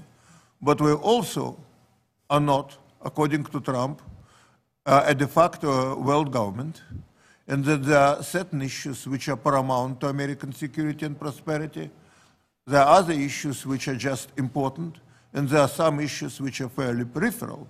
And if you, for instance, believe that we have to protect Baltic states, as I do, because rightly or wrongly we invited them to join NATO, and they are NATO members, and we made a commitment. It's a question of our legitimacy. It's a question of our ability to work with other European allies. We should deliver on our obligations. But I am not aware of any reason why we should encourage Ukraine and Georgia to join NATO. And I am not aware of any reason why we cannot try to negotiate at least a deal with Moscow and Ukraine, which would reestablish Kiev's control over the rest of Ukraine, with an exception of Crimea. But in response, there would be a modicum of federalization of Ukraine, and I think that there would be some kind of commitment, and diplomats, I'm sure, can decide how to present this commitment, that Ukraine and Georgia in the near future would not join NATO. I think it's worth trying. In the case of Syria, Russia is not a superpower. I don't think that Putin went to Syria as a result of long-term strategic calculation. They went there because Assad was losing. They went there because Putin, I don't know how many of you remember, he promised that after taking over Crimea, there would be so-called Novorossiya. Russia would move further west in Ukraine and would be allegedly greeted by local populations with flags, what never happened. Economic sanctions, decline in all prices. Putin feels squeezed at home. And he could not afford another humiliation, another defeat in Syria. I think that we can talk to Russia about a deal in Syria which would address what you have said. Namely, that they would not be doing things unilaterally or with the Iranians without the United States. I hope that President Trump will tell Putin privately, confidentially, without embarrassing Putin, but will tell Putin, Vladimir, we now will have a different ball game. We will not try to mess inside your country, even if we disagree with the way you govern. But you need to understand, we will have real red lines. And one of them is on Syria. You will not be able to impose a unilateral solution without the United States. And the United States has the means and the determination not to allow this to happen. I would not tell you all the details, but believe me, the United States will not allow this to happen. So let's talk about a formula which would be acceptable to both of us and which would lead to Syria staying a one country, perhaps obviously a confederation. And let's look for a way for Mr. Assad, if not to leave power soon, but at least his job being significantly, let's say, renegotiated, reduced, and etc. I see no reason why we shouldn't try that. I'm not talking about any advances to Moscow. I'm not talking about any unilateral concessions. I'm not talking about abandoning any allies. And let me make one final point. Some of our toughest allies seem to be able to deal with Moscow quite effectively. Certainly Israel. They have a very good relationship with Moscow. They don't agree on a lot of things. I don't think that the Egyptians are particularly in love with Russia, but they seem to have a good working relationship. And the same is true of Japan. They have an understandable disagreement over the Northern Ireland, Northern Territories. But on many issues, they seem to be able to work together. You don't need to have a benign view of Russia to think that sometimes you can have working arrangements with adversaries. And then you see whether these working arrangements would be transactional or would lead to something more. Good point. So, a couple of thoughts on this. I'm quite surprised by the degree to which I completely agree with Dimitri, but that is not, in my view, at all the way in which the incoming president or his team have talked about Syria. That sounds a lot more like the way that Hillary Clinton talked about Syria, which was to say, ultimately, there is only a diplomatic solution that has to take into account Russia's interests, but has to put on the table the possibility that the United States will exert its own power if there's an effort at the imposition of a unilateral solution. That is actually calling for the U.S. to put cards on the table which potentially get us militarily engaged in Syria. Because you can't, it's not enough, as we learned from the past few years, to simply go to the Russians and say, we want to cut a deal. If Putin doesn't believe that the U.S. is going to do something more active, he's not going to cut the deal. We've seen that. And I'm somewhat skeptical, based on what we've seen so far, that that kind of conversation, as you just described, is likely to take place, but perhaps it will. The other thing that I was struck by is in Dimitri's opening comments, he described, I think, a fundamentally adversarial relationship between the United States and Russia. How else could one account for the possibility that if we don't do what Russia wants, or if we cross Russia's red lines, they could weaponize terrorism against us? That, in effect, is defining an adversarial relationship. Now, of course, you can deal with an adversary in a way in which you come to certain mutual understandings. But if there is a kind of gun-to-the-head quality to the dynamic, we'll hack your election, we'll fund terrorists against you, we'll take other steps to try to undermine you and your allies unless you respect and acknowledge our interests in a certain way, then yes, I think it's only fair to describe that as a basically adversarial dynamic. And I think where if you start from that clear-eyed proposition and then say, well, nonetheless, as a matter of practicality and principle, the United States has to deal with Russia and has to try to come to some understanding, then I think we're effectively on the same page. The Iran question is fascinating to me because I have not yet heard a convincing account of how you come to a deal with Russia that excludes Iran's interests. If such a deal exists, that would be great. But my basic concern about an outcome in Syria that's acceptable to Russia is that it's overwhelmingly likely to also be acceptable to Iran as well, which means that Iran maintains a forward-based capacity both directly and through the proxy of Hezbollah in Syria and in Lebanon. And I think that is adverse to our interests. And I certainly don't want my opening comments to be interpreted as saying we have to choose between ISIS and Iran. It's rather that if our strategy for dealing with ISIS is essentially signing up with the Russian playbook on ISIS, we are in effect empowering Iran, or at least it seems to me that that is the logical conclusion of a policy that goes down that track. So were there to be an opportunity to divide Russia and Iran and come to a deal with Russia that begins to push back on Iran's regional ambitions, I think that would be obviously, as a logical matter, the best way to proceed. Whether as a practical matter it's possible, I have my doubts. Okay, the first thought I have is that, you know, Derek, yes, we have provided extensive security support to our traditional Gulf Arab allies. And that is a deterrent against certainly conventional Iranian aggression against them, but it wasn't enough to change the situation in Syria. Although we did intervene there in more ways than are normally known or talked about. So is it too late for us to do something new that changes the dynamics in Syria? Because we have We have also defined as one of our national interests the protection of friends and allies in the region, so that we can have access to sea lanes and air corridors and resources and everything else. They view Iran's presence in Syria and the Shia Crescent as an existential threat.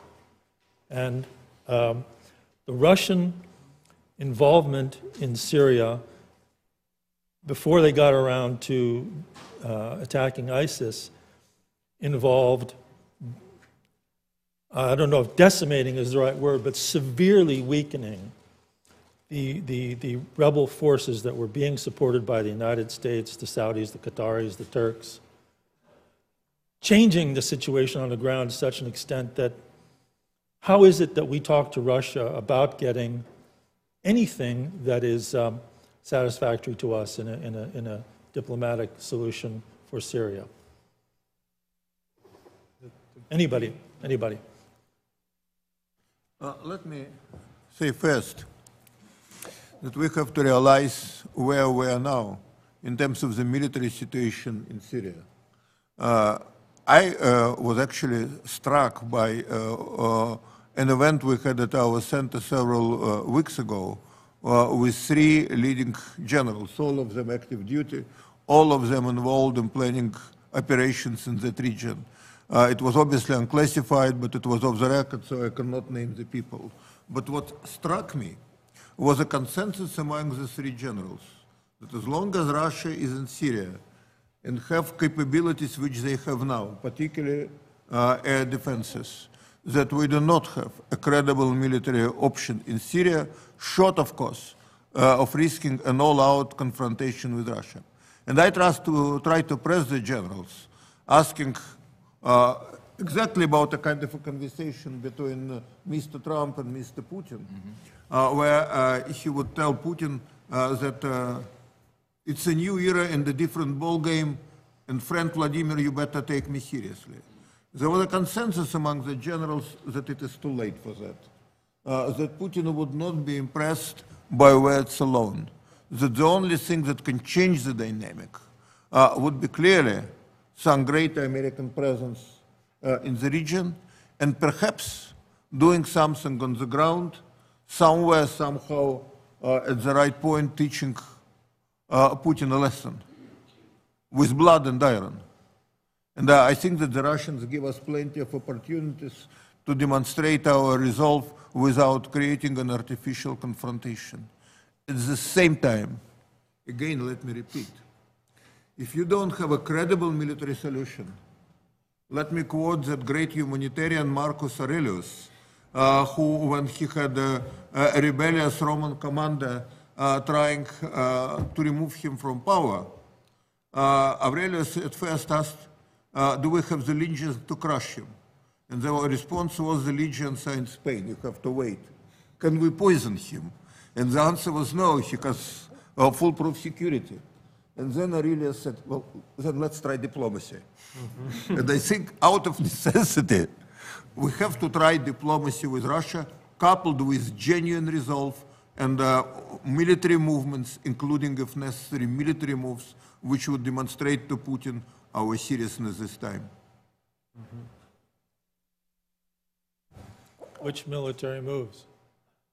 Well, I think that we should make very clear that we will do what is necessary to support Syrian opposition, and that we will simply not allow Russia to win militarily, and that we will provide in a responsible and limited way anti-aircraft weapons, which would make this operation in the long run very costly to Moscow. I think that we also have start talking to the Turks and to the Egyptians, who are very central to their situation, and to make whatever effort we can make to remove Turkey at least from that semi-alliance with Moscow, which is central for any hope Russia has to impose unilateral solution, I mean solution without the United States on Syria. And my impression is that Erdogan has serious issues with the United States, but he has serious issues with Russia, and I think a meaningful outreach to Erdogan can make a difference. The more the Egyptians deal with the Russians, the more people in the Egyptian leadership I hear have their, how to put it, their level of irritation is growing. And I think it would be perfectly appropriate again for a new administration to try a new approach to Egypt. And they do understand that we don't want to count on strongmen, that this is inherently unstable. But I think it doesn't mean that when you have leaders whom we did not put in power, who really are genuine local leaders, they're not some kind of little midgets whom we're artificially supporting in positions of power, that we should be prepared to work with them, recognizing their practical legitimacy and trying to make deals, in this instance, against Russian influence. Someone from the audience asked you, Dimitri, if he quoted Rex Tillerson today saying the U.S. needs to engage its traditional allies, including Turkey's Erdogan. But Tillerson also said the newest administration should recommit to the Syrian Kurds. Can we do both? I don't know. Again, you have 3 experts on the region, much better experts than me, but it brings me to one point. I do not know whether you can see everything at once, but I think that we have to learn to do something very un-American, at least un-American since our victory in the Cold War. We have to understand that we have to start defining priorities, not just rhetorically, but in terms of making some hard decisions. Can I just comment briefly on that, because it points up one of the early choices that the next administration is going to have to make when it comes to one of the big opportunities, so to speak, in the counter-ISIL campaign, which is what to do about Raqqa. And it's a timing question, and it involves the Kurds. If there's a judgment that it's in our interest to take Raqqa sooner rather than later, it's going to require relying on the Kurds, who are the most capable of doing that on our behalf with our support. And it will also require providing the Syrian Kurds with the kinds of capabilities that would make Erdogan very unhappy. And he's made that very clear to the United States. So we can wait, meaning we can take the time to build up Arab tribes, which our special operators are working on doing right now in Syria, but that's going to take some time. So it's a tactical issue that will be a significant blow to ISIS when it occurs, meaning the retaking of Raqqa. But if we choose to do this sooner rather than later, and there's an argument that we would want to do this sooner, it's going to create a lot of tension with Erdogan that this administration has not figured out how to navigate, and it's going to be it's unclear to me how the next administration will figure out how to navigate, particularly if the president-elect's coming into a posture that is going to be more forgiving of some of Erdogan's more authoritarian impulses. Were you trying to say something earlier? No, I actually agree that Kurds are very likely, it's uncooperative. It's obviously Russian. That the Kurds were very likely going to be, both from a Iraq standpoint as well as from a Syria standpoint, the one leverage point that hasn't been fully explored, and there are significant repercussions on our relationship with Turkey. But there are things that Turkey wants out of us, long and short term, that we've not been creative about. And I do think that Dimitri and others have hinted at us acting very differently than we have in the past, perhaps more pragmatically, perhaps more less diplomatically on certain fronts. But talks on Syria have led us into, again, I can't say it enough, at a minimum, we talk about it as this post-Cold War strategy between Russia and the United States, of course, and ISIS, which is a legitimate threat to both, and Assad, who is becoming less and less consequential, certainly to the extent that he's not supported by Russia. But at the end of the day, there are a historically large number of dying refugees and displaced persons with literally a generational impact. And it's the problem that's going to keep on giving even as we resolve these other diplomatic solutions, and yet we don't seem to want to talk about that openly. Right. Well, there are quite a few questions here about the Arab-Israeli conflict and peace process. But there's one other area I want to go into before we get there, and that is Obama said at West Point 2 years ago that terrorism was the most direct threat from the region, and he emphasized a counterterrorism strategy that relied upon cooperation with our security partners in the region.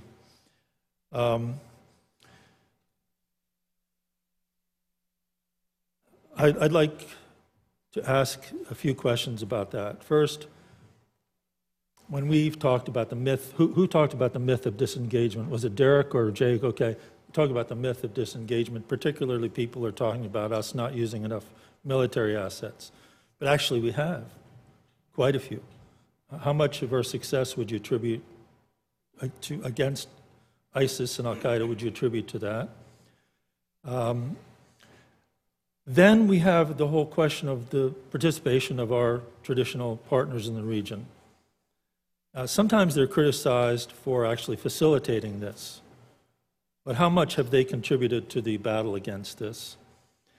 And now we come to Mary Beth. I mean, really, if you have, if our policy in Syria and our mistakes in Syria and the region have contributed to this refugee and this humanitarian situation that can radicalize people and produce more extremism and threaten our partners in the region, then what do we need to do to correct that in terms of the fight against terrorism? And finally, I will come to Arab-Israeli just to touch on it.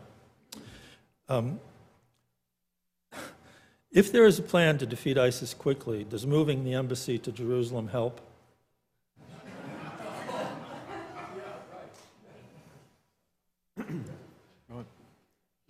So I think first I'll start with what this question of the military campaign against ISIL and what the U.S. has been able to accomplish. Clearly, there's two dimensions. There's U.S. direct action, which the U.S. and several European coalition partners have been conducting every day over the skies of Iraq and Syria. I think at last account over 16,000 airstrikes since September of 2014. If you believe our military leaders, nearly 50,000 ISIL fighters killed. I mean, even if you cut that in inflation by half, that's, say, 25,000 ISIL fighters killed. That's not U.S. military disengagement from the problems of Iraq and Syria. But there's only so much U.S. direct action can do. It's got to be combined with our partners on the ground. And so I think there's a lot of confidence from our military leaders that when it comes to the counter-ISIL campaign, we will achieve military success. But the question is what comes next? In many ways, the greatest mistake ISIL made was the S in ISIL, was state.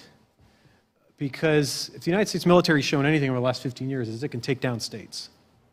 Right? It can destroy finances, it can kill a lot of fighters, take down their leadership structure, take away their capabilities. But so the question for us moving forward, and this gets to a point Jake made about kind of if we play this out several steps, not wanting to kind of repeat the same cycle over and over, is when ISIL ceases to become a state or it becomes basically dismantled, but then becomes an insurgency. And then we see just as AQI morphed into ISIL, then we morph into the third iteration of this and onward. And this then gets to the question of local partners. And in many ways, it's the key to this problem, but it's also the Achilles heel of the strategy. Because one thing I think we've learned through 2 administrations now with a lot of U.S. resources and effort put into trying to build partner capacity, to use the Pentagon phrase, is how difficult this is, how imperfect it is, and how in some cases very unreliable those partners are over time. And there's always a lot of talk about, we'll create the Sunni Arab army to come in and take out Assad. It won't be U.S. forces who have to do it. It will be our Sunni partners which will create the safe zone in Syria or defend the safe zone in Syria. We'll just create the forces. Well, having been humbled several times by U.S.-led efforts to try to build capable forces, whether it's in Iraq or Libya or Syria or Afghanistan, where we've had some success, it never turns out the way we would like it to. So that's not to say we shouldn't try. We should just have our expectations in check about how difficult that is, how long it's going to take, and that's not going to be a quick solution to any of our problems.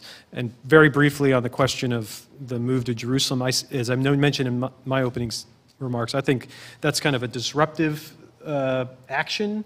It's unclear to me how that enhances our ability to either bring the Israelis and Palestinians closer together or take advantage of, as Jake noted, this notable strategic convergence we've seen develop over the last several years between Israel and our Sunni partners in particular. In fact, it could put an issue on the table that unnecessarily undermines that strategic convergence that we've been watching develop largely without us. I mean, it's been happening kind of on its own.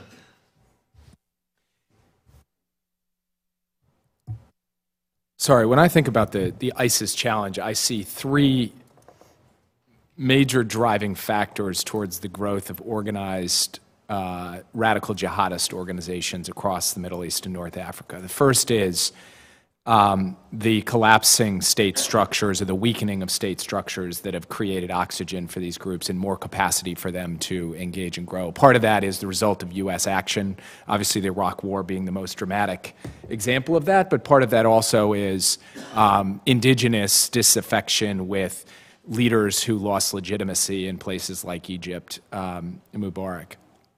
That's one. Two, the growing strain of virulent extremism, Salafism within Islam that has been bastardized, as Mary Beth said, and weaponized into something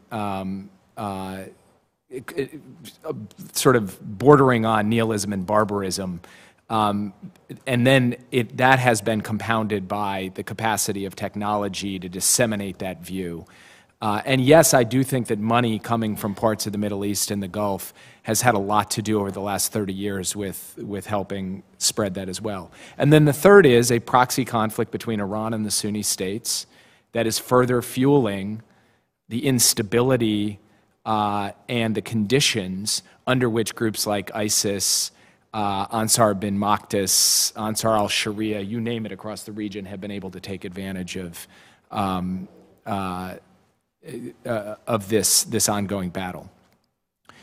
What can the United States do about these three things? When you think about U.S. policy, it seems to me that military action can treat symptoms but not ultimately causes, and has done quite a good job of that, taking leaders off the battlefield, reducing force projection capabilities of terrorist groups and the like, but not fundamentally settling the question of what we're going to do long term about this issue.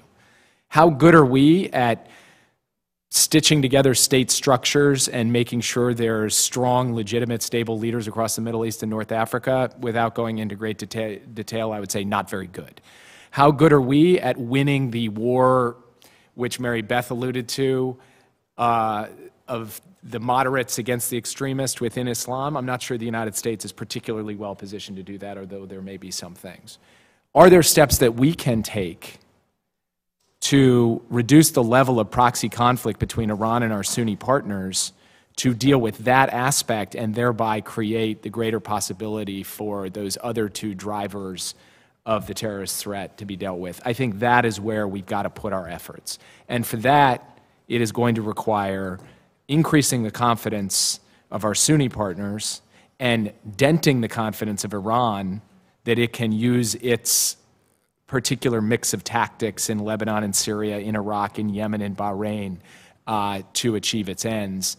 Both of those require greater American engagement in the Middle East. And here lies another contradiction that the new administration is going to face. America First is going to run headlong into the possibility that everything that Mary Beth laid out in terms of her expectations of what's going to happen are actually going to involve more U.S. commitment and involvement in the Middle East than perhaps we've seen to date, which I don't know is going to sit particularly well with people who hear America First and think that means we're letting other people, including the Russians, deal with it. But fundamentally, from my perspective, we have to find, you can't engineer Iran's removal from the region. It exists in the region. What you have to engineer is a modus vivendi that is on terms that are favorable to the United States and our partners, and that is going to require more U.S. engagement in the region. On the Arab-Israeli question and the moving of the embassy, that is a very risky proposition for the continued capacity. Leave aside whether this strategic convergence will ever help you solve the peace process. Maybe the answer to that question is no. I don't know. But we certainly know that it's helping Israel, and it is in the United States' interest with respect to the terrorist threat in Sinai, the terrorist threat in Jordan, and the terrorist threat across the region. And the idea that you would put that at risk by choosing to make a diplomatic move of this kind, which I don't know materially advances anyone's strategic interests at this point, that seems like not a particularly prudent step to take in the near term. Other comments? Any other comments? Go ahead, Dimitri. Thank you. I agree with a lot of what I heard. Just a couple of comments, and you asked me about the human rights, which I hit upon mostly because it hasn't come up in other contexts, and I do think it's important. And I'll put that in context in just a moment. I agree with my colleagues. Today we're talking a lot about ISIS. Inshallah, we won't be talking about a resurgent Al-Qaeda in another 6 months, but I worry that that will be the next step. And then it'll be the Shia militia that were empowered by Iran and Iran's proxies that have a quasi-independent survival mechanism in Iraq, and yada, yada, yada. And as Jake appropriately said, the increasing weaponization and the increasing technology that are available to these non-state actors are just going to mean that I believe the Middle East is going to remain a mess for the foreseeable future. I mean, let's just get on board with that concept, and that our policy and our activities at best will play around the margins and better them, hopefully for U.S. interests, but that significant long-term changes will be elusive and take a lot of time and effort. I do think, I can agree with the underlying statement that we didn't decrease and significantly depart the region. I believe we did. I believe the perception that we did is accurate, and we can quibble about that, but I do think that part of it is not creating new vacuums, certainly, and attempting to refill holes that we left in place for the last year, and even perceptual holes, calling ISIS a JV team, withdrawing the troops from Iraq the way they were withdrawn certainly didn't help the situation. But we are where we are, which leads to my most important point is, and it leads to your question regarding moving the embassy to Israel. I would hope that this incoming administration will be the exception to the rule, but every incoming administration that I'm aware of gets tested early on. And they get tested by the known adversaries, and they get tested by the guys who they are worried that they don't have to deal with, and they creep out from underneath rocks. And I think we will be tested, and hopefully we won't be tested on our own shores. And the one thing that the administration over the last 10 years, or certainly 8 years, has done is kept us all safe in our homes, which is no insignificant achievement. It's just phenomenal that we haven't had another terrorist incident, and our government has kept us safe. And I worry that that is the home run for a resurgent Al-Qaeda or an ISIS that wants to reassert itself that everyone's looking for. And certainly we haven't heard from North Korea, and I predict that we will very soon, because nobody likes not being mentioned early and often more than the North Koreans. So we'll have a missile launch or something very quickly.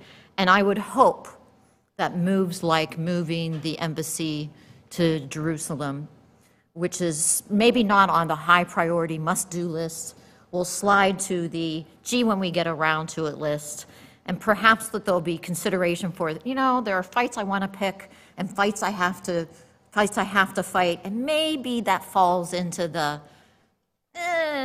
maybe that's not a controversy I want to add to my plate just now category. It's not my decision. I would not have made it, but I think reality being what it is, hopefully it'll slide. And then the final thing on the humanitarian issue, look, I grew up in CIA. I'm a lawyer, and I worked at DOD in this. I am not the person that ever signed up for Greenpeace or any humanitarian or human rights or refugee organization in the world. But I'm the one who's sitting here pounding that issue. Because it's an American issue and it's deeply embedded in our principle. But from a pragmatic standpoint, and it gets to something Jake and my colleagues have alluded to, we haven't even begun to think about addressing the reasons why ISIS and Al-Qaeda and Jabhat al-Nusra and all these organizations are popping up. And yes, some of it's the Sunni-Shia conflict, and some of it's old grievances that are tribally based or regionally based, but some of it is underlying grievances that have a lot to do with jobs and access to information and access to power. And yes, you can argue that a lot of the best known terrorists are well educated and come from good families. I get that, but there's underlying issues here that we have not addressed. And whether it's Islam that needs to address it, or this is the Great Reformation between Islam and within Islam, I don't know. But we've got to get to it, because when you look at the economy of the West and the economies of the US in particular, and the way money is moving in the world, and you look at the proliferation of weapons, and you look at the way things are communicated, and then you look at the demographic realities, time is running out. And this is a huge, huge pool of natural recruitment and individuals who have grievances who will be exploited by our enemies if we don't get there first. Could I make a very brief comment about Jerusalem? I think that I completely agree with all my colleagues, and I understand that it is a difficult issue and potentially very damaging issue for the United States. You need to understand also why Mr. Trump has said and has done what he said and done. It's very clear that he had a special relationship with Netanyahu for some time, and that Netanyahu was cultivating him at the time when many other leaders were kind of treating him as a pariah. It was not unimportant, to put it delicately, for Mr. Trump that Netanyahu provided him with some legitimacy. It's also clear that both Mr. Trump and people close to him have a genuine sympathy and indeed, I would say, commitment to Israel, and the kind of an idea that the Israelis are entitled to select their own capital has a genuine emotional appeal to these people. Then, I think that there is a question which it's dangerous to say what I will say, because a lot of people would want to always simplify it and to bring it to a logical extreme. Mr. Trump needs to build a constituency which would allow him to do a lot of heavy lifting, domestically and internationally. It's very important to him if he wants to do a lot of things during his first months in office, as he is clearly hopeful that he would be able to do. Under those circumstances, it is this kind of an emotional issue, sending a very clear message, can be quite helpful with an important constituency. I don't mean that you are talking about a cynical presentation of views he does not have. I am simply trying to explain calculations of people around Mr. Trump the way I see them. And then, of course, Mr. Trump is genuinely committed to war with Mexico and to Mexico paying for that. But then we just have discovered it is a question of sequence. And my hope and expectation is that we will be able to wait till the Mexicans pay for their wall.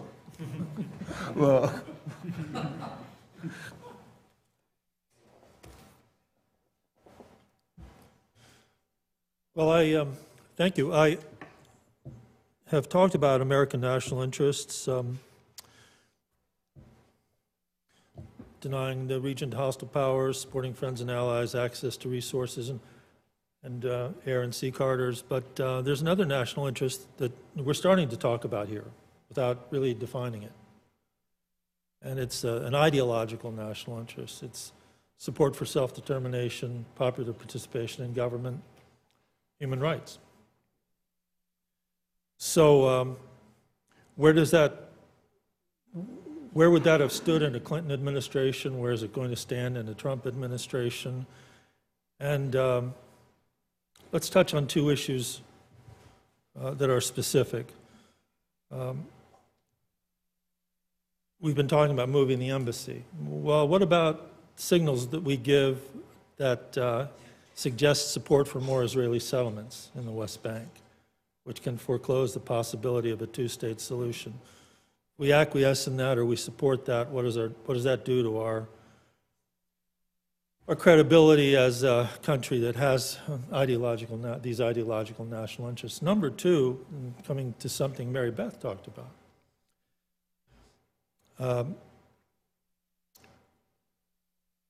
when you look at our traditional partners in the region in the Gulf, and we refer to them as authoritarian and are critical of their domestic governance, do we think about the progress they've made in the recent decades to reform, and do we give sufficient attention to, Mary Beth, what would come after them if they weren't supported and they were to be in jeopardy? Actually, a Saudi woman, said to me once, I hope that we never get one person, one vote here, because if we do, I'm going to lose all my rights. In other words, the government is much more reformist than the population and is determining the pace, the possible pace of reform there. So we're talking about Arab-Israeli conflict, and we're talking about our relationship with Gulf Arabs in light of our ideological interests. Can we talk about that? You know, having grappled with these incredibly difficult questions, along with Derek at the height of the Arab revolutions, I say there's no easy answer to this, and the problem is that we tend to divide this into a short-term, long-term construct, where we say, well, in the short term, we've really just got to support the guys that are there, because what comes next is worse, and also we need their help to do certain things. But in the long term, we'll work to try to create the conditions under which what this Saudi woman said to you doesn't persist or doesn't obtain, where actually you begin to inculcate reforms to the point where you could produce a more legitimate, pluralistic, representative government. And the problem with U.S. policy based on that proposition is that the short term always completely blots out the sun for the long term. And we just sort of end up living in this circumstance where we're moving, you know, we're essentially shoring up leaders who in some cases get increasingly illegitimate within their own countries, and then the bottom can fall out, as has done before and could easily do again, and I think we'd be foolish to think otherwise. On the other hand, if you move to a strictly long-term proposition and say, well, let's just wipe the slate clean and throw all these guys out and, you know, have hell for the next 30 years, but in the long term it's all going to work. If you purely privilege the long term, you're in a real problem too. So it seems to me that we have to find a way to recognize this challenge to U.S. policymaking that has bedeviled both Republican and Democratic administrations. Be honest about it and say, okay, well, what can we do to better strike this balance as we go forward? And what does it mean to actually have a country on a path to reform and support it along that path? I mean, I look at a country like the UAE, which I do think has made some incredible strides forward in terms of generating greater legitimacy and opportunity for its people. But I look at other places and see very near-term challenges. I mean, Egypt right now, even if you ask the Israelis, they will say, in the next year or two, we could see an economic crisis in Egypt that would be incredibly profound and destabilizing. And the jihadist threat coming out of Egypt today, right now, is significant. So how do we properly, taking each country as its own case, figure out a way to navigate this dilemma? It would be great if we could come up with a better answer to that question. I have my profound doubts about whether the incoming administration, which seems to be mostly focused on supporting and shoring up the strongman, is really going to be grappling with that in a full way. But I think if we don't keep a basic concept that we've got to be working towards a fixed star of representative government, legitimate, accountable government, self-determination and pluralism in the future, then we're not just undermining our values, we're undermining our long-term interests in the region, and we will just be putting out fires constantly. Look, I completely agree with what Jake has said, and I think that if you think back, the Obama administration came into office believing that the Bush administration had perhaps overdone it with the quote-unquote democracy agenda in the region, and that despite the good intentions that had been unsuccessful, and as I noted in my opening remarks, that attempted a reset with the Muslim world that in itself was unsuccessful, or at least did not meet the high expectations that many had placed upon it.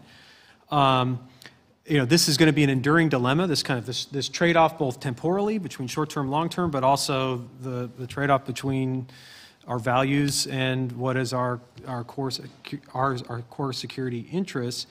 That said, I think that the UAE is a good example. I think there are trends in the region that are positive. Certainly Emirates stands out. I would also argue that Saudi Arabia, with some of the reforms that Mohammed bin Salman has been instituting, are although there's a lot of questions early on, are headed in the right direction. And as Mary Beth knows far better than I do, this has been something that the Emirates in particular have been very involved in terms of trying to help their Saudi friends navigate, supportive. Right? Supportive, and because they kind of went through this 15 years ago, right? That said, if you think of sort of black swans of what the new administration could face, if you think of three leaders in the region that are going to matter greatly, the future will matter greatly to the United States' interests, to Israel's interests, others, Abu Mazen and the Palestinian Authority, King Salman in Saudi, and the supreme leader in Iran. I think the youngest of those three is 79. So, and in all three cases, there are leadership transitions that are not quite clear. And so we could see a contesting for what the future holds. The actuarial table suggests that those are transitions we could see happening in the course of this administration, perhaps all in the same year, which would be one of those challenges that would be significant for any government.